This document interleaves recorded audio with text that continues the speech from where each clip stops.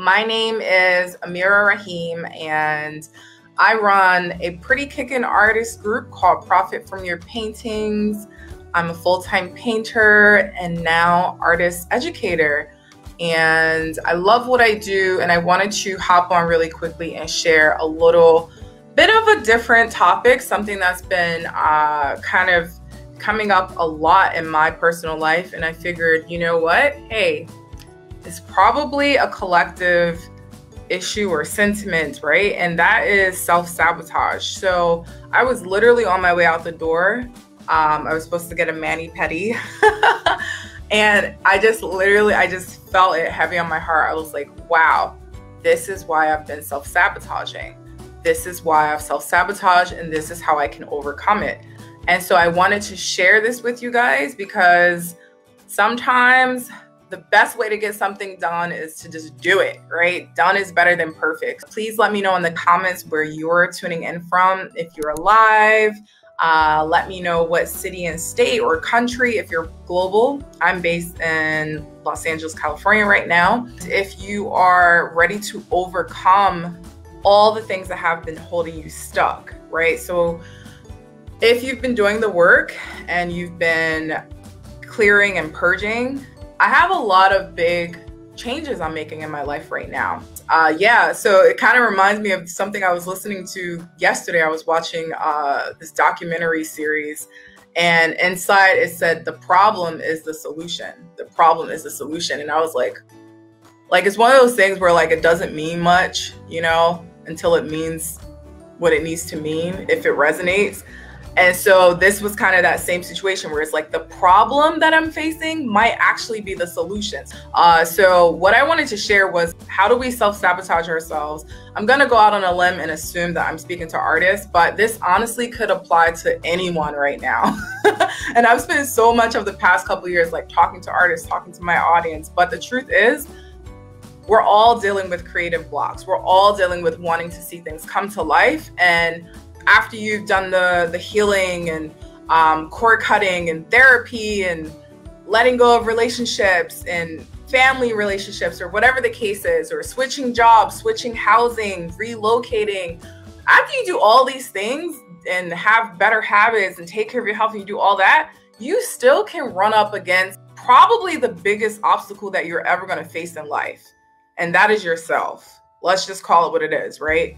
And I can testify to that firsthand because I've seen a lot of self-sabotage and these past couple days, and specifically today, there was something I wanted to do, and I was literally whining out loud like a baby, oh man, I don't want to do this. And it used to be so easy for me to do this, but I'm just one person, and sometimes you can get in your own way because you're spread too thin, or you're just, you just overdone. You've done too much. And so that one thing you're trying to do, you're like, oh, I can't do this anymore because it's been a while, right? Needless to say, I did something. Now, this is not related to the thing that I did, but I'm going to share it. I posted a painting, a crop of a painting, not like a full piece, but I posted a crop of a painting on my Instagram.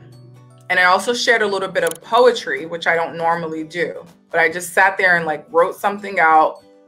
I was feeling it. It felt right. I posted it and I walked away.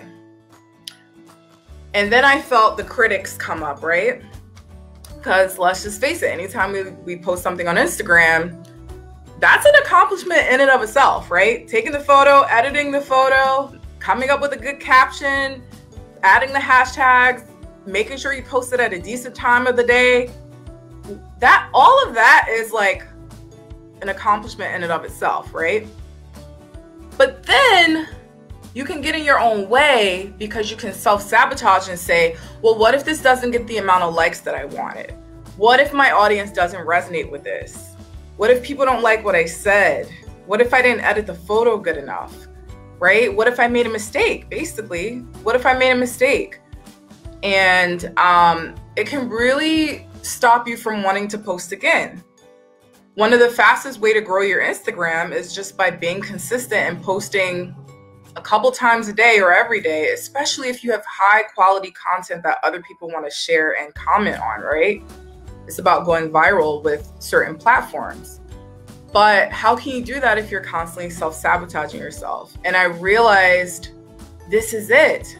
This is how I've been self-sabotaging myself. And I'm going to share this, and I wonder if it's true for you. By focusing on the result or the perceived result, you can self-sabotage yourself. Kind of like a loopy sentence to say out loud. But I'm speaking to anyone right now who knows that they're about to make magic, know that they're about to paint things they've never painted before, or take risk in their art business that they've never taken before.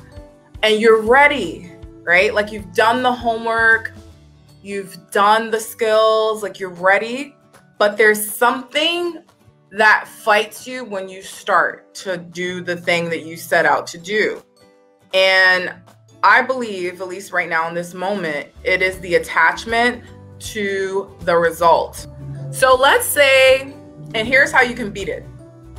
I'm just going to give you the beans right now. The way you beat being attached to the result, which is getting in your own way and self-sabotaging yourself, is by letting go of the idea that you know what the result is even going to be. And this is something that I kind of have been doing for years, and I've been really meaning to put this into words for other artists, because you guys know I run Better Than Art School, and this conversation came up in the alumni group. And one of the alumni asked, what do you do like when you set goals and you start to get afraid, right?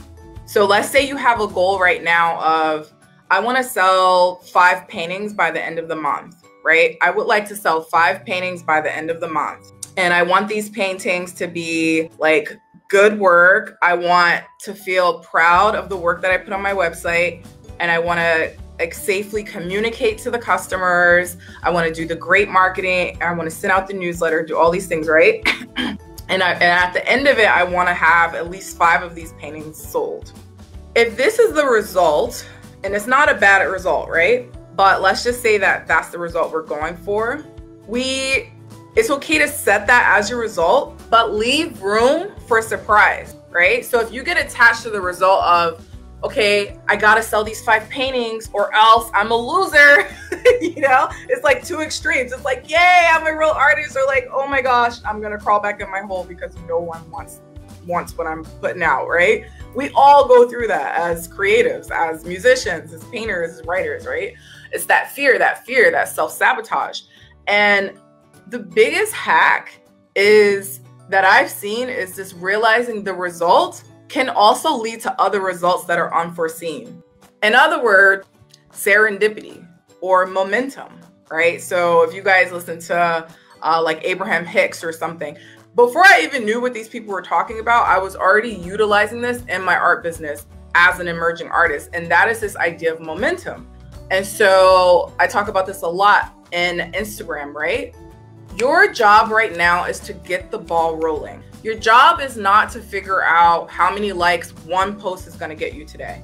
Your job is not even to determine if this particular painting that you posted on your Instagram is going to sell. Your job is to get in the habit of doing what you love and feeling good about it. That's pretty much it, right? Like that's kind of why we're here, to figure out what we love, then to do the thing we love, and to feel good when we're doing the thing we love, right? That's what I believe. So a lot of the way I kind of approach painting is like, if it feels good, I'm going to keep doing this. If these colors feel good together, I'm going to tap into that a little bit more. So it's like we can be kind of like really receptive and open when it comes to like the art making, right? But when it comes to real life, we kind of get stuck and we kind of fall apart. And I'm just here to let you know that that's okay. It could be a little bit of self-sabotage coming in, and you're probably attaching yourself to one result without realizing, wait a second, that one painting that you posted, you don't know if it's going to sell in a couple of weeks, but what eyes is this going to attract to? And I don't mean attract in terms of like for popularity. It's not really about that, but like in terms of a business, there are thousands, if not tens of thousands of multi-million-dollar companies that are looking for artists that create work like you, right?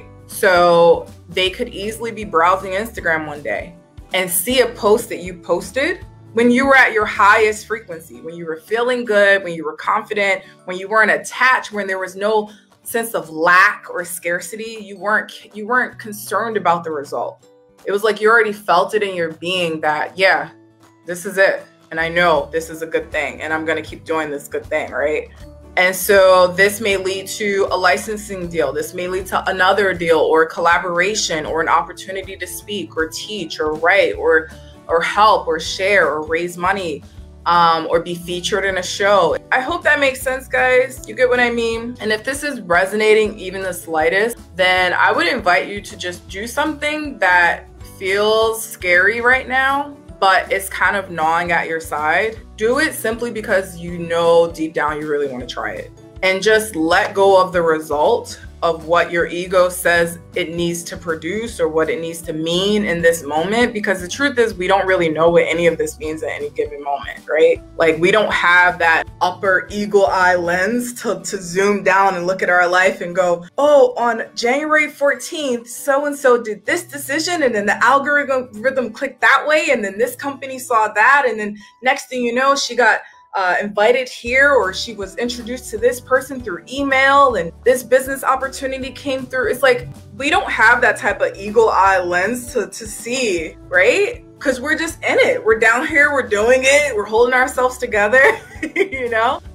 So if you do something a little bit fun, a little bit weird, share it, you know, post it on your Instagram. And for you, if it's like me, it could just be sharing a painting on Instagram, you know. I know it may seem like, oh, why would you worry about that? You have 80,000 followers on Instagram, but it's like, nah, I kind of still think about that, right? I still have to curate my feed like anyone else. And if I'm not in that vibration and practicing actively, then it could easily become a thing that I resist, right? And what you resist persists.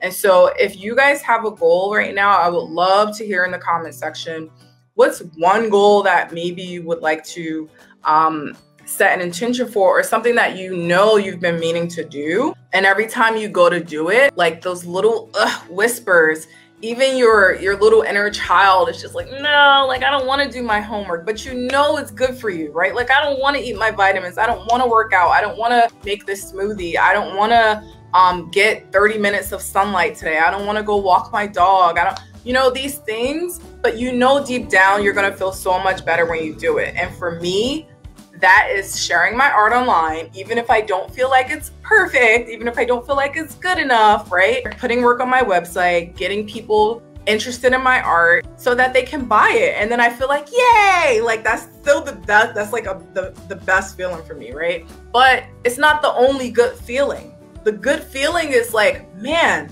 I took those photos today. I could have took a nap, but I just like took the photos, right? I could have watched TV another day or something. I could have got busy doing a bazillion other busy work things that look productive, right? But I just buckered down. I let myself cry. I let myself feel all the feels, and then I got to work. So if you guys do anything that is slightly scary, tag me on Instagram. I'll share you on my stories. I would love for us to support each other. I'm also going to share a link to my private Facebook group if you're not already in it, and we can continue this conversation over there. It is for artists that are looking to grow and expand their business by creating work that is in demand for today's art market. And I would love to see you guys inside of that group, and let's continue this conversation. I really am glad that I just hopped on here because, yeah, didn't plan on it, was literally going out the door.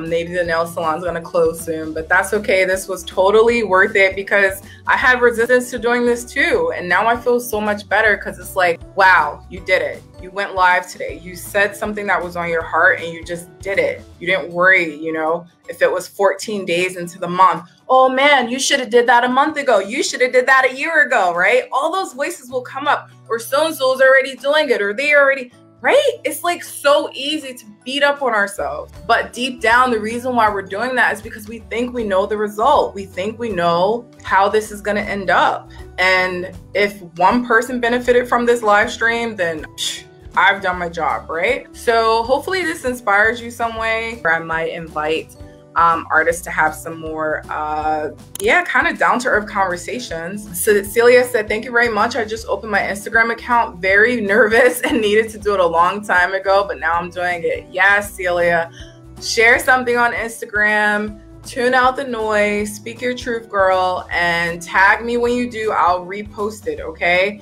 Guys, if you do anything slightly scary on Instagram, I will share it on my stories as well. You can just come up with a hashtag for that. But thank you all so much. Karen said, it's great to see your belief in yourself. I appreciate that from the bottom of my heart. Thank you. Yes. So let's look fear in the face this year and just say, I see you, fear, but back up, right? I'm going to choose love today. I'm going to choose to love myself. I'm going to choose to love my purpose. I'm going to choose to love the intentions that I set for myself. And I'm going to love this life that I get to live, right? And if your life is just, well, a little bit of hustle, a little bit of sweat and tears to get your art off the ground, then daggone it, you better own it.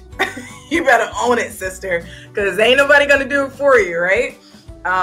Even me. So I'm speaking to myself first because I get in my own way just like anybody else. And I have no excuse. Like, I know my paintings sell. I know how to make art that sells. So it's like, well, why aren't you posting more paintings, Amira? Why are you selling more paintings? Self-sabotage. That's the clue. Okay. And so, just realize like the results are going to take you to places you can't imagine. And it's going to be so much more worth it than just one tiny little post or algorithm. All right, guys. Thank you so much. Love you all. Miss you all. I know you guys are like, some people miss being in the 8 weeks. I miss you guys too. But the job of the 8 weeks is for you to finish and get out and keep doing you. Okay. All right, guys. Bye and have a good evening.